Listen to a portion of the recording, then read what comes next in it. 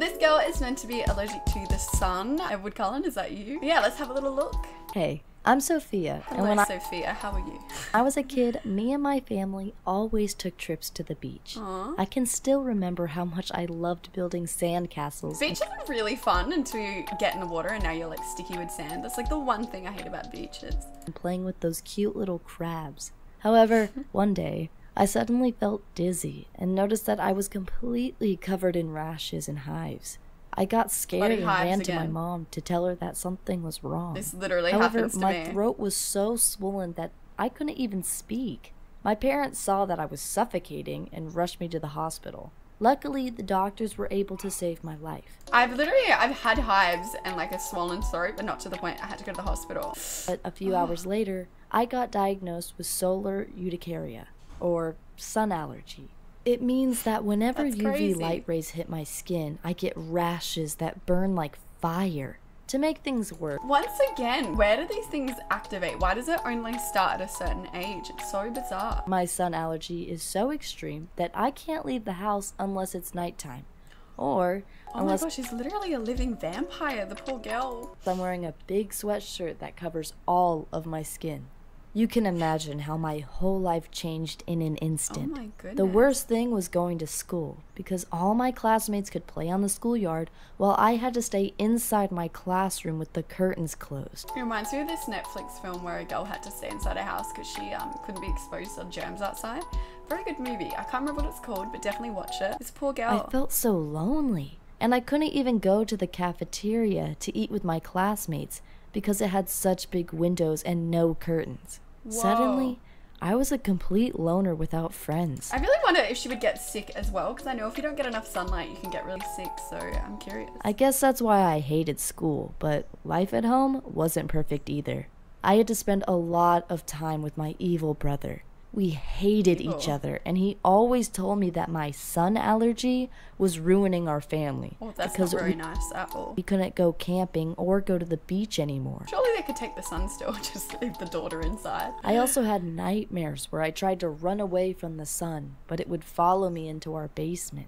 Once the sun rays hit me, rashes would form on my arms, with blue slime coming out of them. And then I would slowly melt like a snow. Could she go out in the snow or cloudy weather? That's what I want to know. On a beach.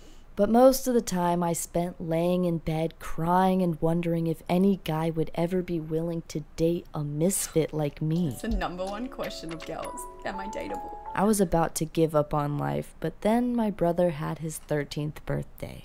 My parents asked him if he had any wishes, and he said his only wish was to go back to the beach. My parents got mad at him and told him to be considerate of my sun allergy and to stop talking about the beach. That's a little bit harsh on him though, like he shouldn't be deprived of the beach. He started crying, pointed at me and said I was an evil vampire that was scared of the Dracula. sun and tried to suck the blood out of our family. I remember feeling so terrible afterwards that I went to my mom and asked if she could bring me to a foster home because I didn't want to be a burden to our family anymore. Luckily, I have the greatest mom in the world, and she said that she would never ever leave me because she just That's a good mom. loves me too much. I guess that's exactly what I needed to hear. Because the next day, I decided once and for all to stop being a victim of my sun allergy and to finally take control of my life again.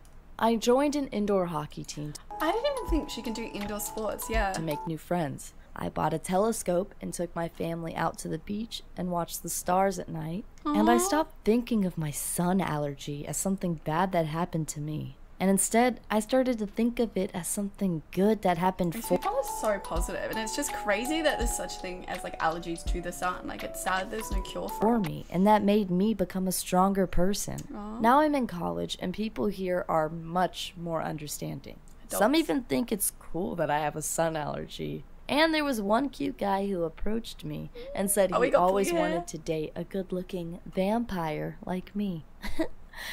And I've also decided that if I should okay, Edward Cullen, ever get married, that it will be during a solar eclipse, because that would be so romantic.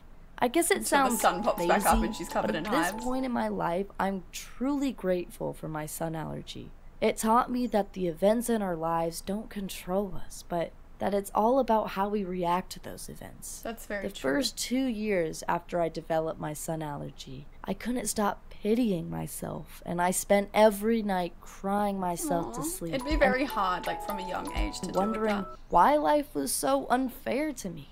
However, now I've realized that complaining about things you can't control doesn't make sense. It's a waste of time and You energy. preach this? Instead, I try to only focus on those things that I do have control over. Like, It's crazy how like people can just be so positive when they've had so much misfortune happen to them. And you got people that's got nothing wrong with them. They take everything for granted. It like really grounds you watching things like this. studying for school or having a good time with my family, playing board games and making jokes. I just want And to she thank got a you for boyfriend. listening to my story.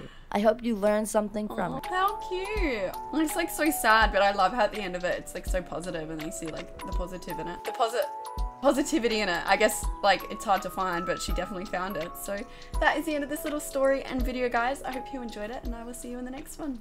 Bye.